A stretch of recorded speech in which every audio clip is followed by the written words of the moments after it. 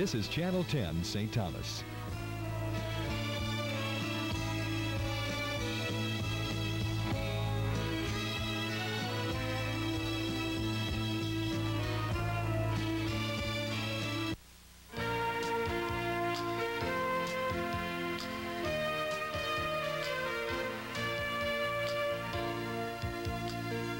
Make your life better.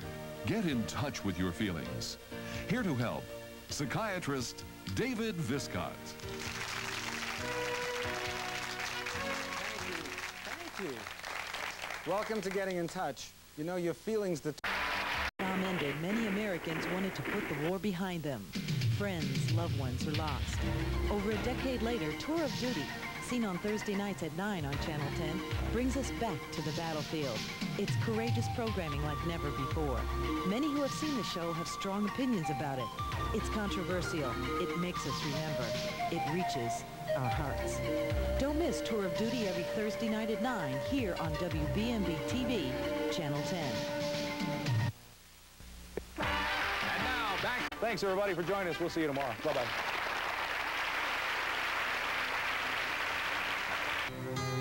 This is Channel 10, St. Thomas.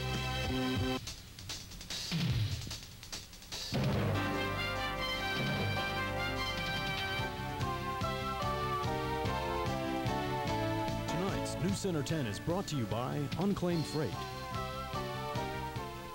Good evening, I'm Yvonne Wright. The National Guard airlifted over $1 million worth of emergency supplies from Puerto Rico to the territory's hospitals today. The hospitals remain in a state of emergency this evening. Lorraine Quinton was on Puerto Rico and brings us this report. Medical supplies worth $1.5 million stockpiled at San Juan, Puerto Rico's airport today as suppliers filled their orders. Disposable products, mainly, this time is disposable product for the OR and for the floors, like exam gloves and disposable packs. The supplies are headed to Virgin Island hospitals in St. Thomas and St. Croix. Both hospitals are currently under a state of emergency declared by the governor, a situation created by a critical lack of supplies and services. We put our priorities on medical supplies, that is the Band-Aids, the gauze, the surgical gloves and needles. We've looked at very basic medications, and we're looking for small pieces of equipment to come on Saturday and Monday. Health Department Commissioner Dr. Deborah McGregor is overseeing the shipment and says despite the hospital's critical needs, no budget busting is going on. This shipment does not exceed our quarterly allotment. We were able to use existing contracts and competitive arrangements that we had in place before we went out into the marketplace under the emergency order. A Maryland National Guard flight crew under orders from General Robert Moorhead will be shipping the supplies out on a C-130 Air Force cargo plane. 20,000 pounds of the supplies is scheduled to be shipped out tonight, and tomorrow another 10,000 pounds consisting of liquid supplies will be shipped out by barge. In the meantime, Commissioner McGregor says she'll have her State of the Health Department address for News Center 10 tomorrow evening. Reporting from San Juan, Puerto Rico, Lorraine Quinton for News Center 10. Thank you, Lorraine. Students were sent home early today from Charlotte Amalia High School and the Jefferson Annex because the schools ran out of potable water. According to a public spokesman, the schools are scheduled to reopen tomorrow. Trucks are scheduled to bring in the much-needed water tonight. A $5 million out-of-court settlement involving victims of the 1985 typhoid fever outbreak on St. Croix is nearly finalized. At least that's what one source close to the case said today. According to the source, speaking on the condition of anonymity, the settlement is for $5 million and involves approximately 165 people. The remaining stumbling block involves a federal court sanction of payments of some 80 minors involved. The case includes 165 plaintiffs, mostly residents of the Paradise Mills housing project affected by the summer outbreak of typhoid fever in 1985. The case was scheduled to go to trial February 1st.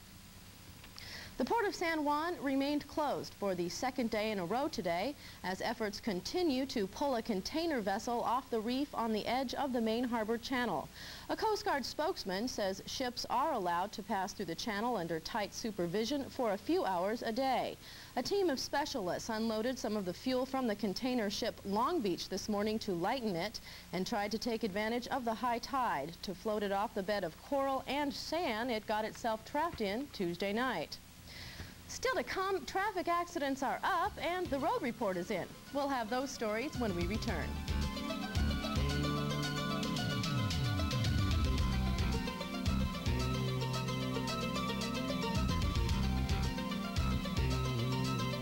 To make it into town to the hardware store. Extension cord, hammer, paint, batteries.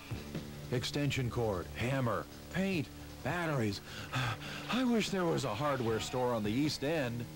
Extension cord, hammer, paint, batteries. Town hardware store. You don't have to rush into town for a complete hardware store. Red Hook Hardware is right in Red Hook Plaza. Extension cord, hammer, paint, batteries, appliances, tools. For all your furniture needs, it's Unclaimed Freight, specializing in quality, selection, and service. Unclaimed Freight is never undersold, featuring their everyday low prices. Need a new mattress? Then come to Unclaimed Freight. They've got lamps, water beds, bunk beds, sofa beds, love seats, recliners, and much more.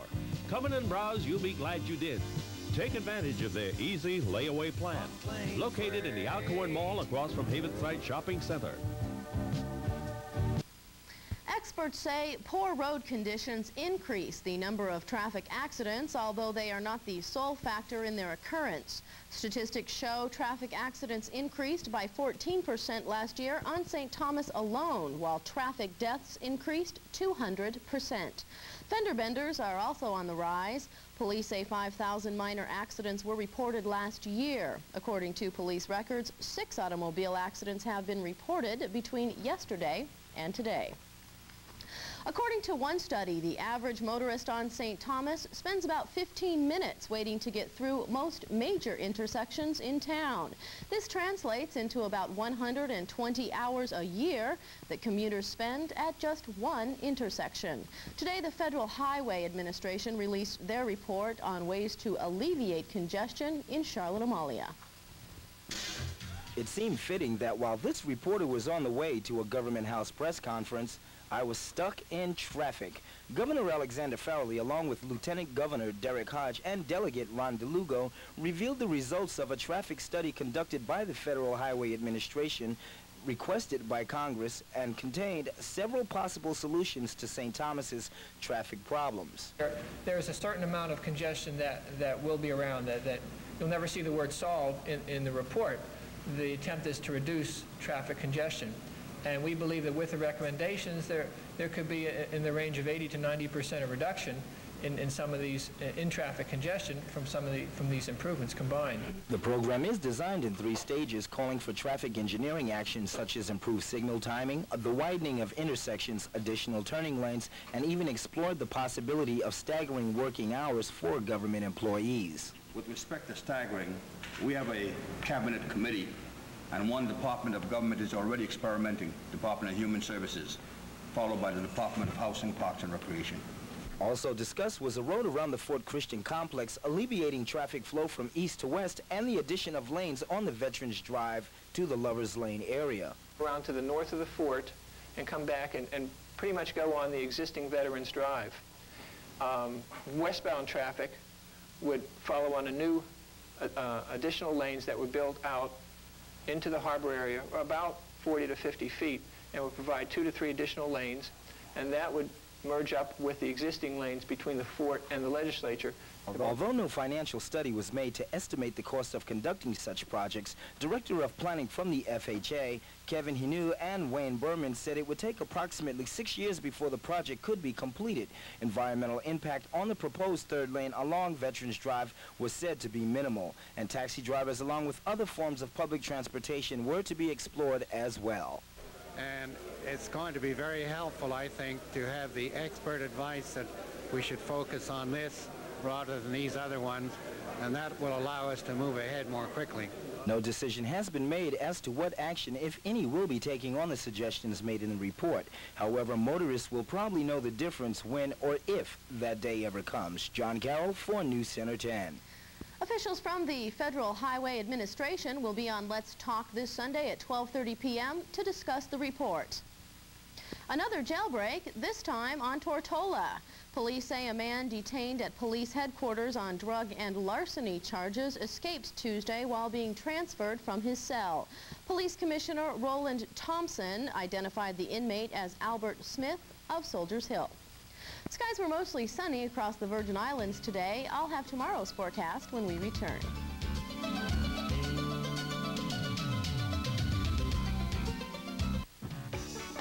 More and more people are taking a day trip to St. Thomas. You too can become a day tripper.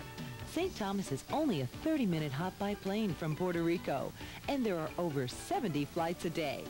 Your one-day trip will typically include airfare, transfers to town for that fabulous shopping, and a tour including stops at well-known St. Thomas attractions. Go on, ask your tour agent. Be a St. Thomas day tripper. The highlight of your day trip will be Coral World Marine Park. St. Thomas is home to this showcase of the Caribbean. The famous underwater tower is the only one in the Western Hemisphere. You will look out windows 15 feet below the surface of the open sea. You'll have plenty of time to see all of the exhibits. Moray eels, incredible stingrays, clouds of flashing fish, plus a great bar and tasty food will round out your day in St. Thomas. And then we'll be back to the airport and your relaxing trip home to Puerto Rico. Go on, be a day tripper. Visit St. Thomas and Coral World. Have you been to Island Block recently? Yeah, it's been completely remodeled. I love their new look. And it's so easy to find the things you need. I had no problem finding plumbing supplies, electrical equipment, hand tools. And the service is fabulous. They helped me find everything I needed to create the new look I want inside and outside my house. My building contractor gets all his supplies from Island Block. They have plenty of everything in stock. It's bigger and better than ever before. It's Island Block.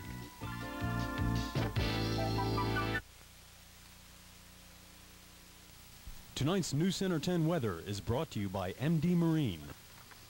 Well, another beautiful day on St. Thomas, St. Croix, and St. John today. We had a high on St. Thomas of 83, a low of 72. For St. Croix, we had a high of 83, low 74. Barometric pressure for St. Thomas, 3002. For St. Croix, 3000. Absolutely no precipitation or rainfall measured for St. Thomas or St. Croix. For the boaters, winds are east near 10 knots, waves 1 to 3 feet, swells 5 to 7 feet. Partly sunny skies prevailed this afternoon across Puerto Rico and the Virgin Islands. Weather conditions continue to control a high pressure over the Atlantic. If you take a look at our satellite photograph, you can see some of that high pressure area. Although this area is moving slowly eastward, it will provide the region with a pleasant weather pattern through Saturday. A few brief showers are possible late tonight and early tomorrow morning, but for the most part, partly sunny skies should rule during the daytime. Sea conditions are slowly returning to normal heights. However, at the present time, they are still considered hazardous for maritime activities. A small craft advisory remains in effect tonight. Tonight, partly cloudy skies, 20% chance of showers, low 73, winds 10 to 15 miles per hour coming easterly. Tomorrow, we can expect partly sunny skies, again a 20% chance of showers, high 86, low 73, winds east 10 to 15 miles per hour. When we return, we'll have this week's edition of Entertainment and the Arts.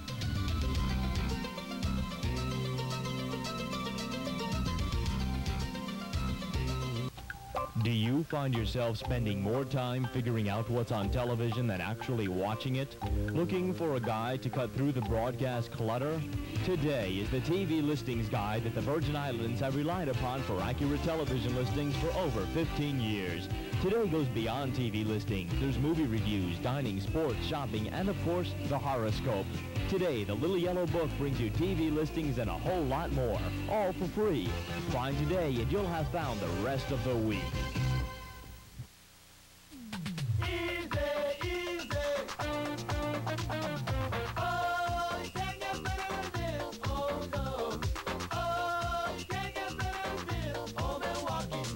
Giving giving you all for a great big haul. You want to the bone, and it's time to head home. You know it, my son. Home to the clean, crisp taste of an ice-cold old Milwaukee. It's the bear Virgin Islanders really go for. Old Milwaukee Bear.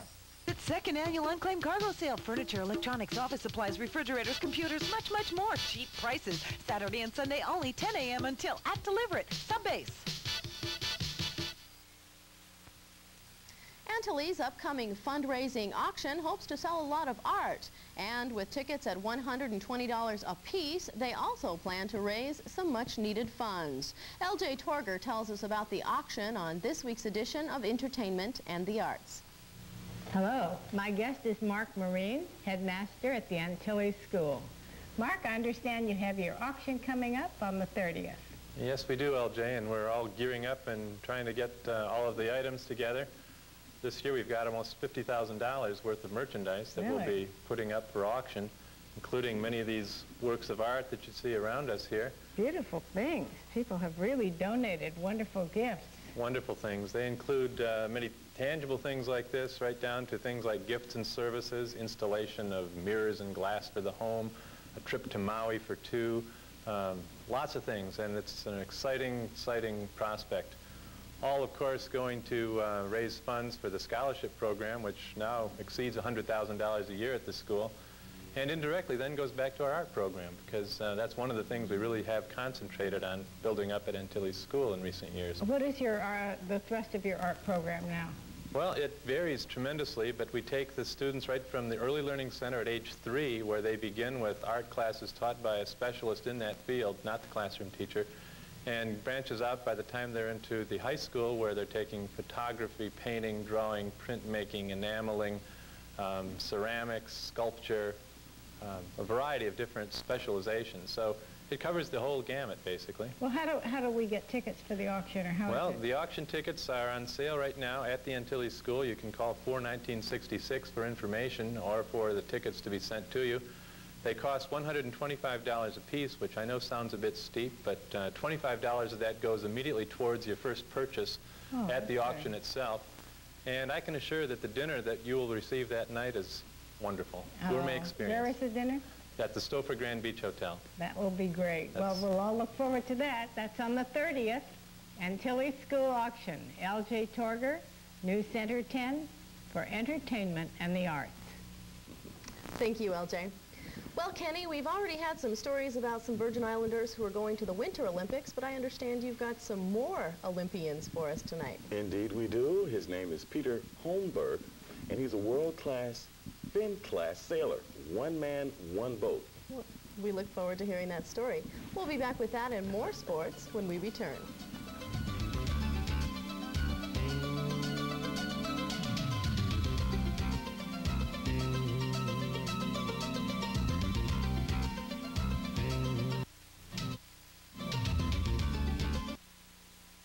American-made with care and precision, a durable finish, ball-bearing glides, doors and drawers that work. It's functional, flexible, available, affordable. Put all your belongings, those to be seen and those to be hidden away, in Techline. Enjoy the simple elegance of well-designed furniture at a reasonable price. Available at Interdecor, Buccaneer Mall, St. Thomas. Yeah, sure goes great with the national pastime. Come on, I'll show you how a good time goes. We're going to a place where they talk Stroh's, 'cause a good time's better with a good time beer, and Stroh's is spoken here. Stroh's, fire brewed for smooth, consistent taste. Now you're talking beer. A good time's better with a good time beer, and Stroh's is spoken here. There's so much waiting out there, blue skies, rainbows, and lots of fresh air. So when you gotta get away from it all, Get up, and away with Air Center helicopters. Air Center provides breathtaking scenic island tours, transportation adventures, and aerial photography excursions. Call us at 57335. Get away with Air Center. Good evening, sports fans. I'm Kenny Mack, and this is News Center 10 Sports. Well, to begin, The Washington Redskins are bubbling with happiness, knowing that one of their formerly injured premier receivers is expected to play in the Super Bowl. Art Monk is back, and Doug Williams has a smile that stretches across the Potomac.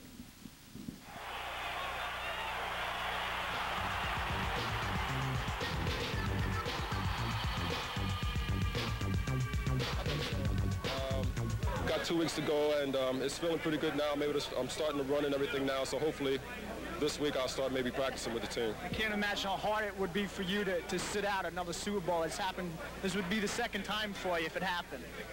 It would have been the second time, or, you know, if I don't play this time, it would be the second time, but I'm prepared for it. I prepared myself a lot better this time than I did last time, so whatever happens, I'm ready for it. You don't get sick when you know Art Monk coming back. I mean, it heals all wounds that you might have had knowing that you got Art Monk, Ricky Sanders, and Gary Clark coming back, so it's a great feeling. Well, Tom Flores will no longer be the head coach for the Los Angeles Raiders. At a press conference yesterday, Coach Flores said he was not asked to resign and he was not suffering from burnout.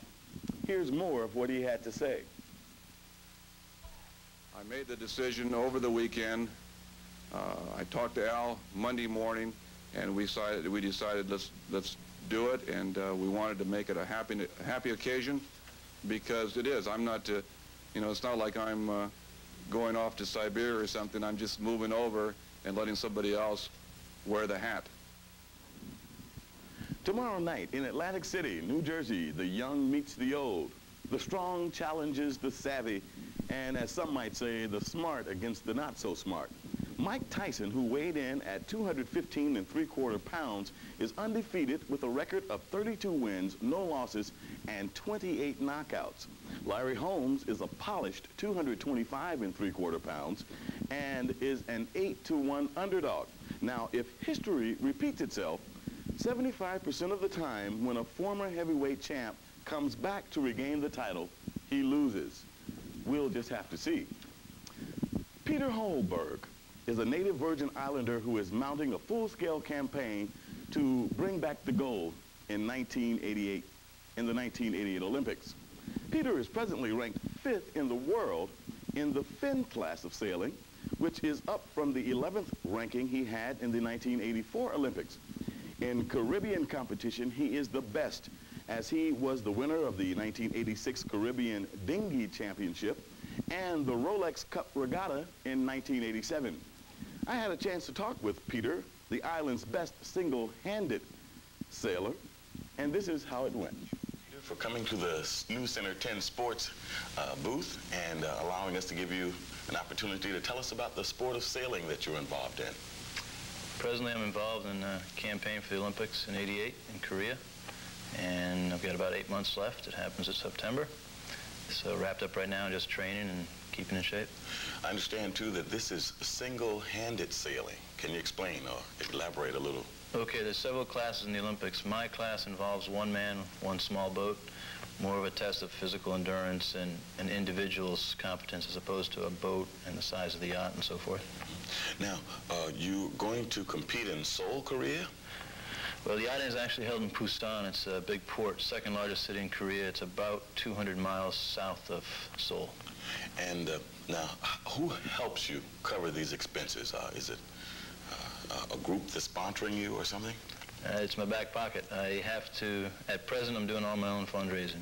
The expenses I have to incur myself. I raise them some by going to the community and asking people for support, and the rest from working and saving everything I can. Well, tell us a little bit about this single-handed competition that you'll be involved in with the other nations of the world. Okay, the boat I sail is called a Finn. It's the only single-handed boat in the Olympics. It's 15 feet long. It's a very good test of physical endurance and tactical skill and sailing ability. They consider it the premier single-handed boat in the world. It's an excellent boat. It seems to test every skill in sailing there is, you know. I remember we talked a little earlier about each competition is 4 hours long. A race, the weather legs are about 1 mile to 1.5 miles, and so your total course is about 8-9 miles. And we'll have 7 races in the Olympics, and each race is about 3 or 4 hours long. And we also talked a little bit earlier about the fact that there's no competition for you here on the islands. So you have to go to the mainland to compete to see how well you're doing. How is that done?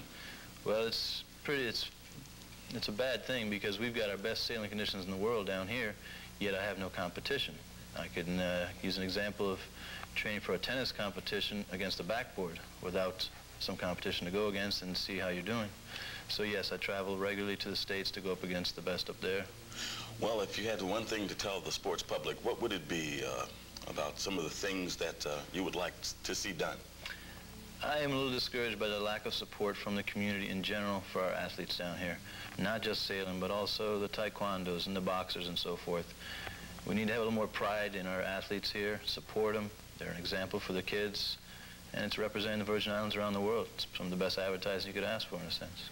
Okay. Thank you very much. You're welcome. And finally, the St. Thomas St. John Racing Commission will hold its first meeting of 1988. That meeting is going on Saturday, January 23rd at 10 a.m. in the VI Lottery office.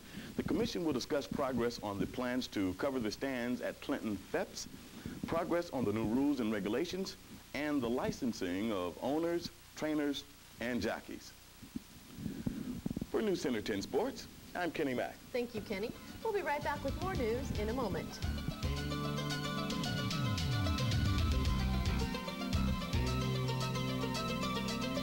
Go. Where to beach, where to shop, where to be, where to advertise. The best guide to the Virgin Islands. Where? Everywhere, every month. Where Virgin Islands Magazine.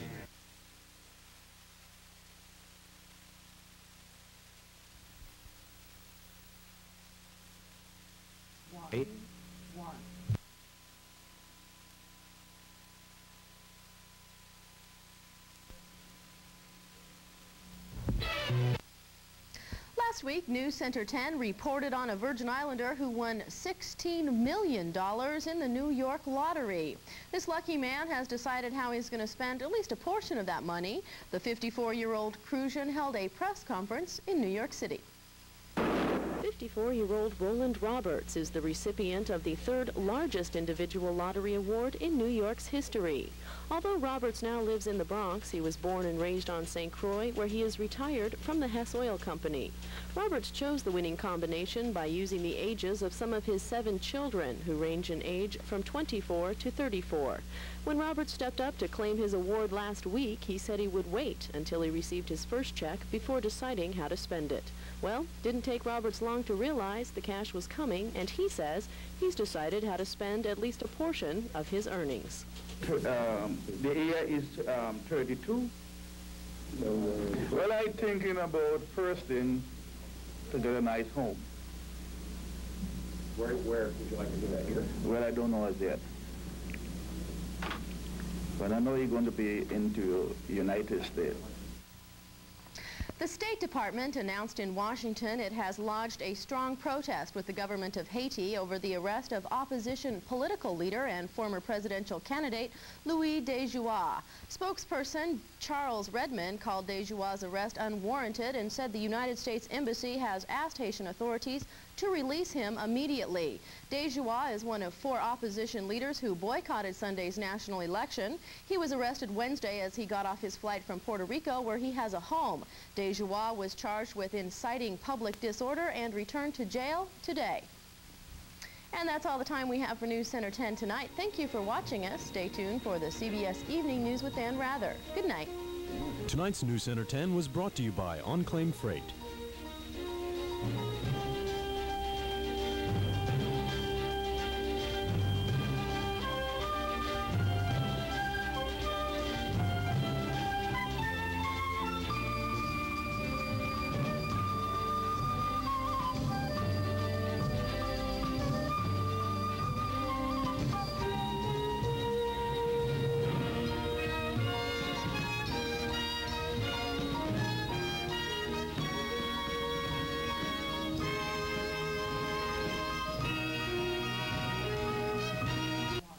The heartbeat of the Virgin Islands is yours on WSTA 1340 AM stereo. No satellite dish for us. We're live and playing music for you. Programmed by us right in your own backyard. For 37 years, we've been your local station, covering local news, sports, and giving all Virgin Islanders live local coverage. Keep the beat with the heartbeat of the Virgin Islands. WSTA 1340 on your AM dial in stereo, 4 times more powerful.